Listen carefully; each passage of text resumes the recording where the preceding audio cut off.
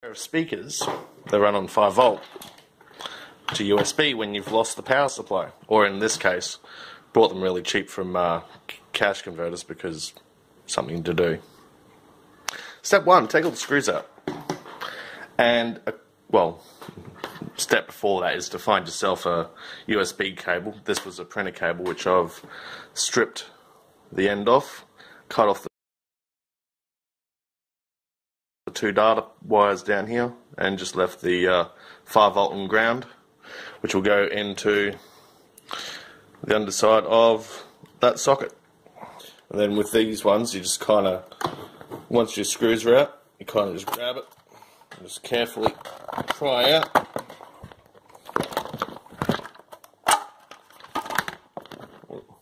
And that leads you in to everything in here.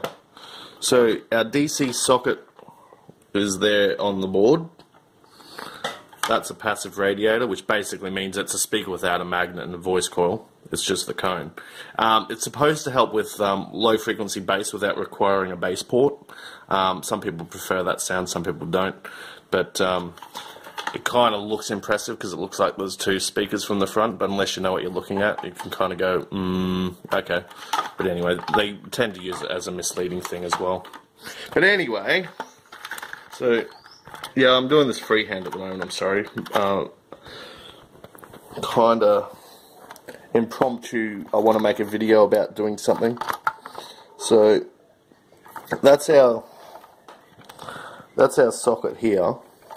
And just as a rough guess, I'm going to say that, can we see that? As a rough guess, I'm going to say the bottom pin is our 5 volt, and these 2 here are our grounds or returns. So what I'll do is just sort of have a look at the rough design of that socket.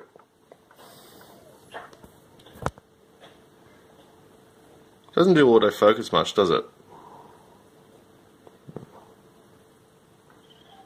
Anyway. So, but yeah, so the back of that socket, the pin is the bottom one. So what I'll do, see if we can find a way to get that cable through here, and then we'll sort of go from there. What I might actually do is take that socket out altogether. So I've got my soldering iron, just get him warmed up to about 350 degrees C, and I'll pull that socket out. Now this is probably going to be lead-free solder because of the age of this thing, so it might give me a little bit of a fight, but I'll get it out, and that'll give us somewhere to put the cable through, because it is thick enough that I reckon it'll fill up that DC jack hole quite well. If it doesn't, I'll probably have to hunt down some hot glue and just fill it up, so just down here. But yeah. Now, the way to get your lead-free solder stuff to re-wet properly is to use lead-based solder. Now, as long as you're not eating this stuff, it's not going to kill you. It does make a much better electrical connection, though. So what we're going to do is use that to remove those, and I'll work it out with my fingers, and then once it's out, we'll see if we can feed that cable through and see how it's going to go. Now, by taking a bit of a look at this socket, now I've got it off, we can see that the rear pin is the center pin, which in the speaker's case is the positive.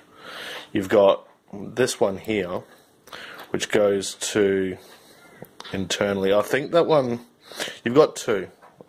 It really doesn't like focusing on such tiny things, does it? Anyway, so you've got that pin, this one here at the front, and you've got the one there. They're both grounds.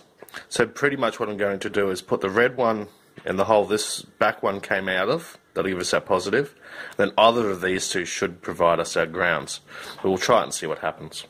So now we've got our cable coming through the hole at the back of the speaker here. It turned out it's perfect sized.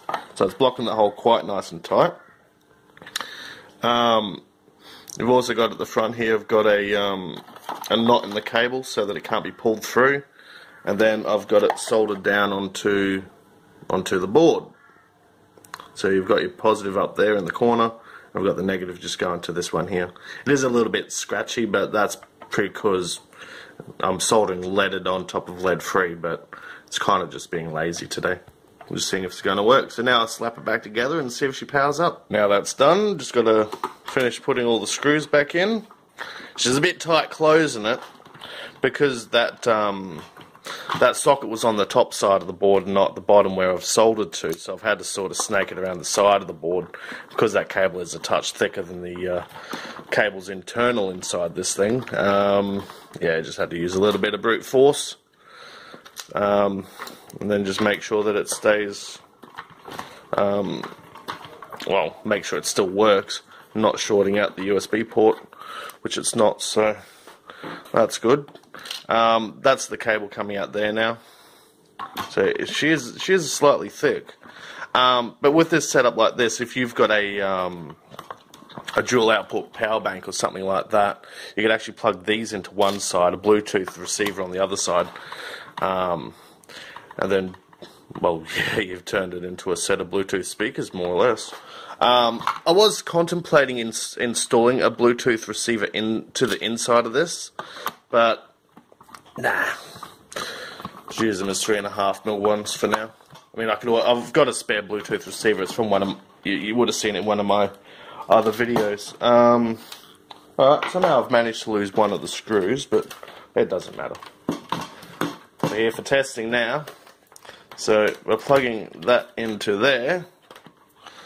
We've now got power, and left and right. So that's left, and that's right. Left, right. Cool. So it's working.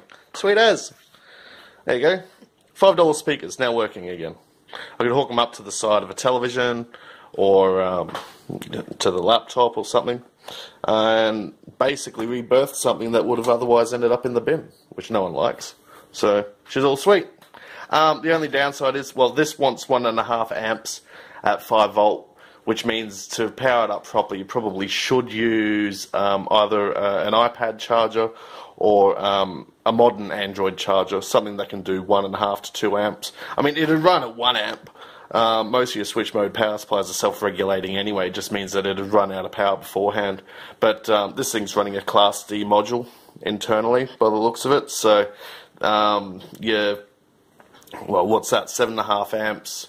No, 7.5 watts. So you're looking at about 3.5 watts a channel, peak driven. So not too bad. I've seen the chip before. I've used it in another project.